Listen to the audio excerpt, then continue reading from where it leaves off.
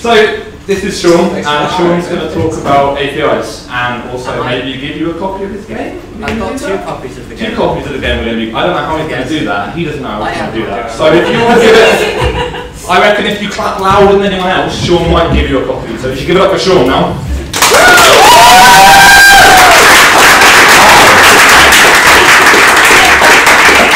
Okay. Completely thrown me off now. Anyway, so my presentation is called Messing Around with Real-Time Data APIs, and we're going to talk about. Yeah, I know. I couldn't think of anything really good to be done. Right. So who am I? I'm Sean Oxspring. I am the most useless human being, and he has no idea of how the concept of how I do. I don't really know anything. I just come up with ideas and they just happen and stuff. It's cool. And I really like curry, as Crystal's knows, because he took me to Brick Lane and I almost fell down crying. It was the most beautiful experience of my entire life. I'm managing director at 8 Point Games, and I'm a graduate staff member at Lincoln, and what I do is I make all the gaming jams and all the gaming jams and help all the students make games, or the ones that actually want to learn it, which is nice. This is a guy covered in bees, and he cares not for them. But bees are cool, and we should care about them, because they're going extinct, because we can't see them anymore, so care about bees. So what did we do?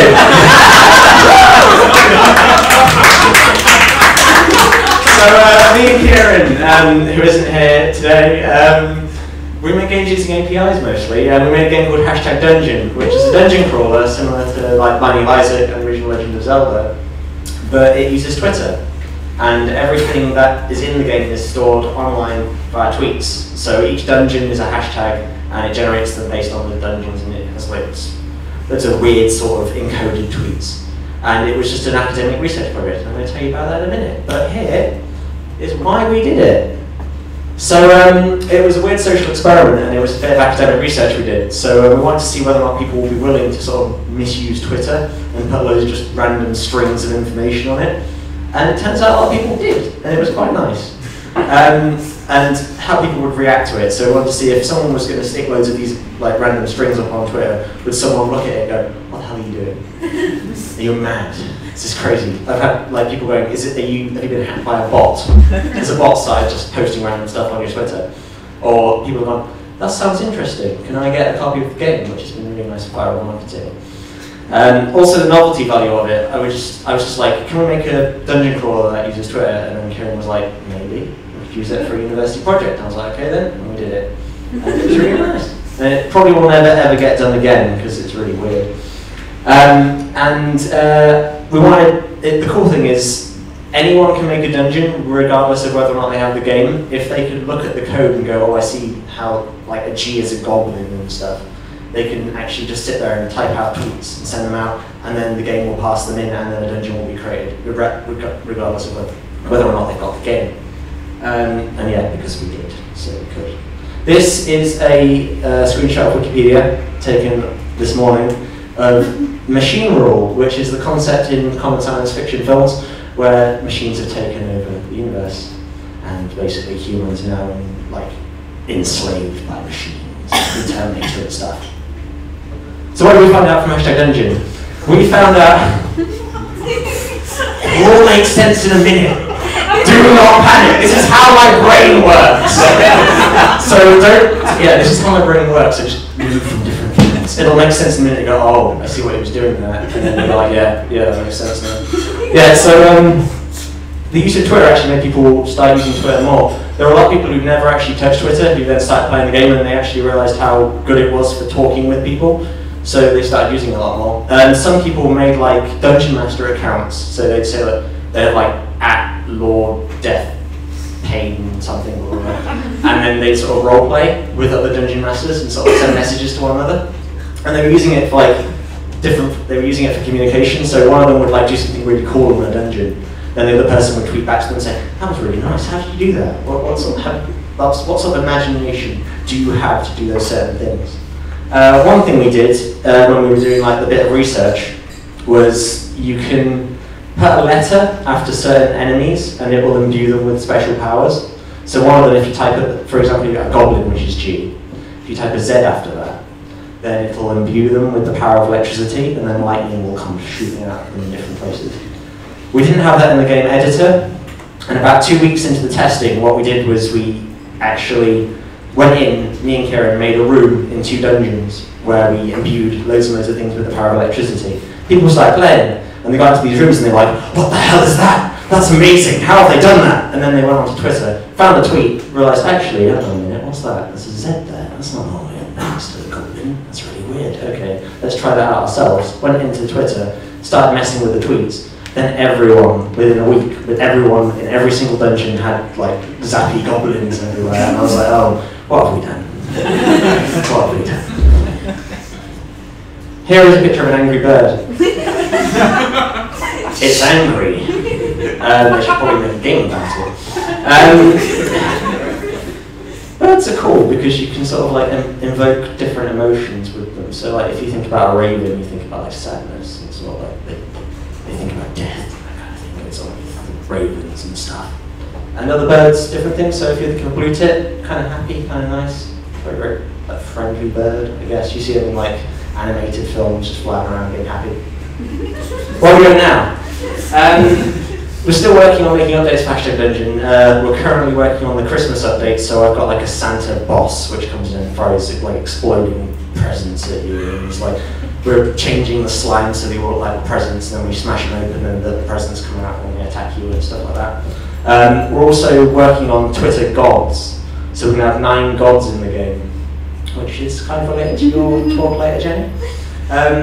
And so they're going to sort of be bots on Twitter that will talk to one another. And if you send a tweet to one of them saying, hi. Don't mind us though. That's fine. Bye. See you later. Anyway, yeah, so they're going to be bots, and they're going to actually like tweet to one another and be like, I will destroy you. And you're like, you are the most evil god, and I'm the best god in the world. And you can send a tweet to them saying, please can you imbue my dungeon with like a power? And they might occasionally go, alright then. And so they'll send out a tweet, and then the server will get that, and it'll say, okay, for the rest of the day, this dungeon's going to be twice as hard. Or this dungeon's going to drop more loot. Or this dungeon is now going to have a shrine somewhere in it, which you can use to pray to that god and then get like a buff for the rest of the dungeon. Which should be quite nice. And the fact that you can actually see them bickering amongst one another on Twitter should be quite interesting as well. And occasionally they'll just decide to imbue a dungeon just because gods are a bit flippant like that. And we're working on a couple of upcoming games with some other students at Lincoln, because Kieran's third year project was Hashtag Dungeon, and we had so much fun showing that at different places that we wanted to try and get that experience for other students. So now I sort of like pitched 7 different ideas and was like, give these to students, see what they do, and then I'll help out and we'll get published it. So that's what we're doing right now. So games using APIs, these are stuff that our friends are working on and stuff that we're working on at the minute. So this is Fear Square. This was developed by the LISC at Lincoln University, which uses police data and Foursquare to convince you to go to more dangerous locations. So you get like a score depending on where you go. Like if there's a violent knife crime somewhere, I'm going to go there. Get a high score. This is amazing. This is brilliant. So it's a game. It's quite interesting. London, high scores everywhere. There's a reason I get really anxious whilst I'm here. Because I know. Bluetooth, also developed by the LISC. This was a game that only works when you're in airports. And the idea is that you are a smuggler trying to get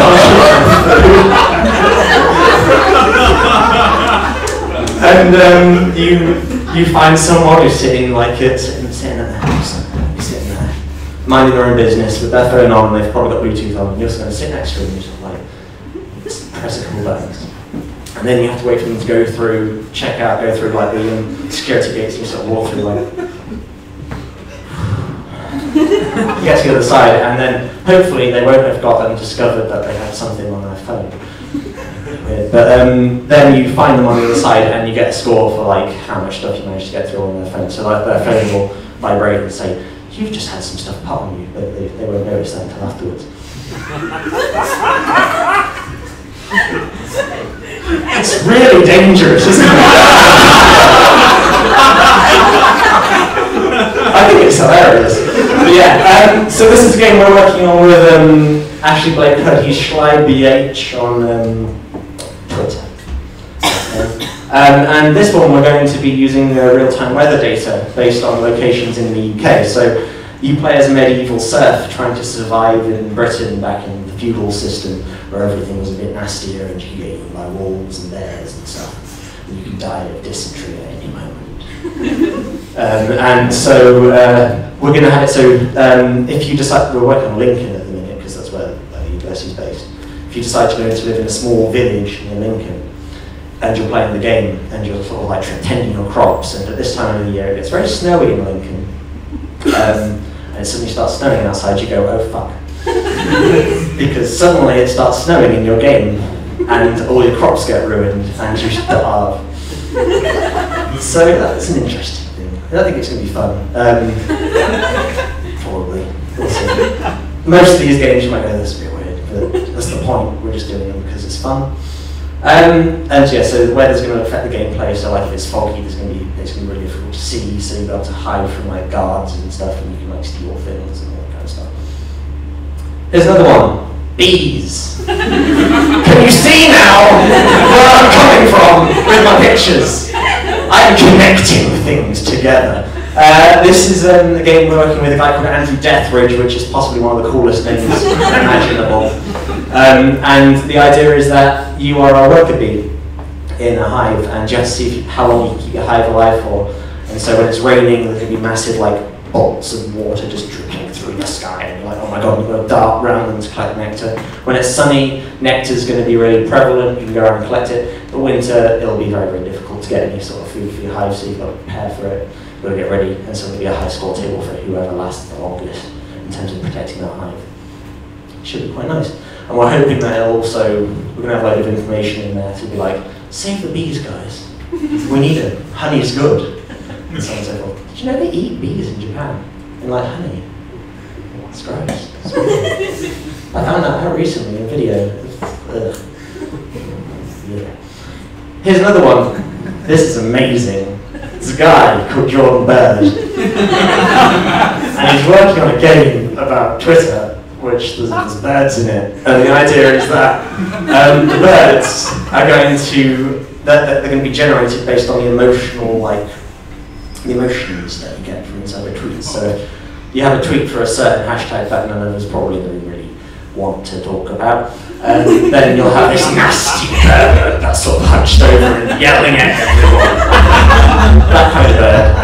Or you might have a nice bird which is flying around being really happy, and then the really nasty bird comes along and stabs it in the eyes. And so on and so forth, and that should be a really interesting little experience. Probably won't be much of a game,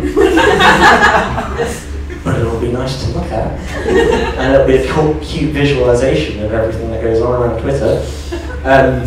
Right now the birds kind of look like, what did he describe them as? A cross between a dragonfly and an airplane, because they're just made out of like primitive objects right now. But we're going to be putting in like bird objects, they're going to be quite nice. It's going to look really pretty, and hopefully we're going to get that shown at Game City next year. That'll be quite nice. There's another one. So, in the year 2037, I just made up that number this morning. Mankind has been enslaved by Wikipedia as it's become too intelligent and it's grown self-aware. And essentially what you have to do is you have to fly around as in real-time Wikipedia updates. They'll pop up as little nodes and you have to come in and shoot them all. And Wikipedia in the center is going to send out like viruses and stuff to try and take you down. It's sort of just like a 3D shoot 'em up kind of game. So each of those like little laser. You see each of these like little nodes? Yeah? Someone's gonna nod, say yes? Yes. Yes, cool, okay. Yeah, so each one of those is Wikipedia edit. And depending on like how many like words and characters and stuff that get edited will depend on the size of the cube that you can destroy. Negative edits will create like black holes which will try and suck you in. And also, like whenever a new user is registered, that's when an enemy will appear to try and hunt you down. And that happens quite often. There's about 72 edits a minute on Wikipedia. So this is going to be quite a hectic little game. It's much better than the original idea we had, where you play as an MI6 agent trying to find little edits in real-time Wikipedia pages, and you're playing as a Wikipedia moderator. It's dull as dishwater. We were hoping it would have sort of like a Papers, Please kind of vibe, but it was just so boring. Couldn't be doing with it, so we were like, yeah, let's make a game where you can shoot stuff.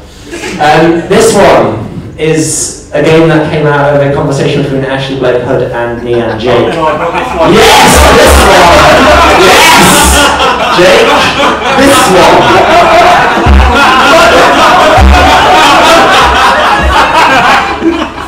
Oh God. I'm assuming you've all read that, and I don't need to actually say anything. On the genre! Yes, on the genre. I thought it'd be hilarious. Read it out! So, it's a Doom-style shooter. Oh dear. I've got this recorded, I need to edit this now. Yeah, there's a podcast, it's hilarious. Yeah, so it's a Doom-style shooter set in the depths of the second circle of hell, and the idea is that every time someone watches a video on Pornhub, then a monster will be created and you can take it out. Problem is that there's probably more monsters than bullets in the world. And I don't think it works. I don't even know if there's an API. I did send a tweet to Pornhub Katie. Pornhub Katie. I don't know if I know. And I was like, do you have an API? And they never got back to me. Probably because half of them don't know what an API is. But I think it'd be fun. I just think it'd be hilarious. If there is an API, then I'll be making this game at some point in the next year. Just for fun. Yeah, so cool APIs that there are existing in the world. So there's Google Maps, that's always fun. YouTube, Twitter, that one's always really a staple. I use that one quite often now. There's weather data APIs, there's Foursquare, there's Wikipedia, there's the BBC. If you wanted to make a game, has anyone played the other game by Lucas Pope, The Republic of Times? Anyone played that one? So in that game, it's set in the fictional country of Republia, which is next to Rostolska. And essentially you are the editor of a newspaper and you have to drag in certain articles, and depending on what articles you put in will affect the way that people view like the state. So you can put in certain ones to incite rebellion, or you can put in ones to make them more subservient or warmongering. So it'd be cool to get actual real-time articles and make something out of that. Tumblr, less about that one the better. The Guardian, also news stuff. Eventbrite, I don't know if you can make a game with that. I think it'd be quite interesting to make something with that. Flight status and flight tracking API. We made a very morbid game with this at a game jam once, using GPS locations and flight data, where you would be walking along, then your phone would go off, and you'd be like, what's this, what's going on? And it turns out that there's a plane getting very, very close to you, and it's going to crash right on top of you, and you have to run as quickly as you can. So you've got to run, you've got to leg it, and you've got to get out of this certain like crash area. Meanwhile, there is an actual plane flying above you, and you can hear it, and you're going shit, shit, shit, shit, shit, shit. You've got to get out, and then you're like, okay, got out. Then another plane comes, and then another plane comes, because it's actually there's surprisingly quite a lot of airplane. I feel so sorry for anyone who was playing that game outside East Midlands Airport. But yeah, that was a game we made for a game jam. NASA has some APIs which are kind of cool. I'd love to make something with that at some point, because like you can get access to satellites and stuff. And then there's a lot of government data. Recently saw something on Twitter where the government have like a website where you can just type in anything and it gives you like the political layout of anyone who's interested in it. That'd be cool for a game. Think about it. I can't think of anything right now, but I'm sure it could be used for a game. That's what I do. Pros and cons of using APIs. So you get access to a bucket load of really random data, and it's really fun to work with these kind of things. And real-time changes will affect the game in weird and wonderful ways that you're never going to be able to expect. So for example, with the weather games, we don't know when it's going to snow, we don't know when it's going to rain. We don't know if the game's going to be fun, if it's like snowing constantly for like 2 months. So we don't know whether that's going to work, but it's part of using that kind of data. And it's not normally used for games, so you're probably doing something that someone has never ever done before, so you're like breaching and grounding stuff. And it's very, very gimmicky, but very, very fun. And it's really good for like doing procedural generated things. Cons, you can only call a lot of free APIs and paid APIs as well, a certain amount of times per minute or per hour. With Twitter, we call Twitter every 15 seconds with #Dungeon, which apparently is a long time for people to wait. So when they make a new dungeon and it hasn't appeared within a split second afterwards, they're sitting there going, "What is this? Why is this taking so long? I cannot wait for more than 10 seconds." So we've had to put like a little warning into the game saying, "Can you give it a minute, please? You know, just like wait for our server to pick it up."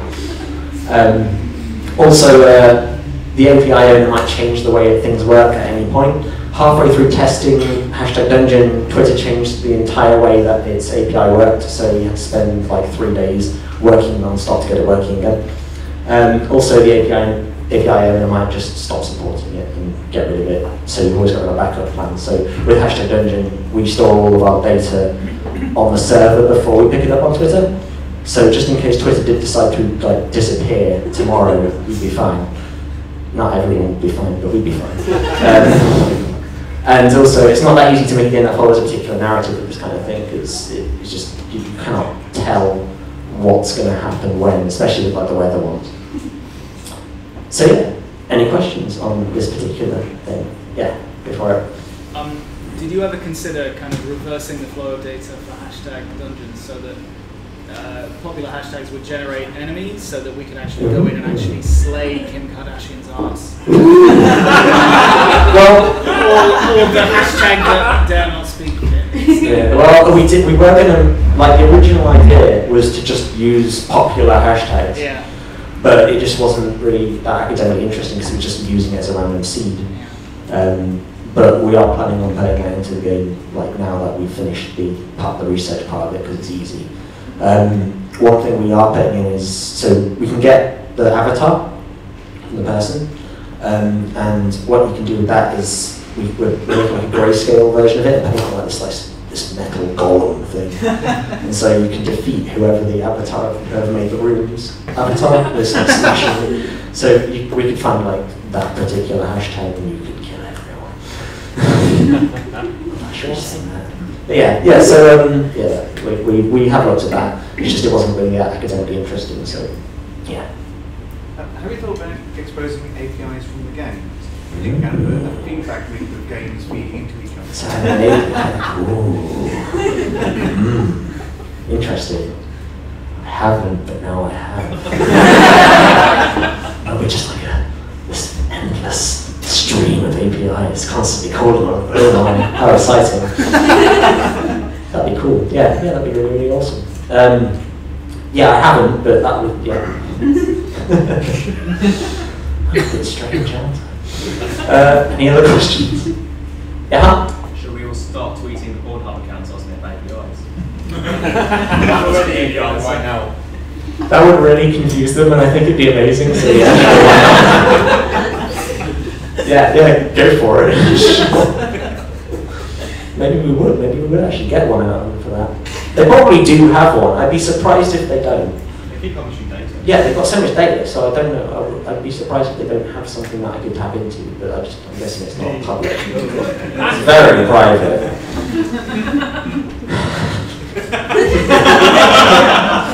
I feel like it's so lonely. You have someone who's copied the little game, just I do have 2 copies. I guess, hands up if you want a copy.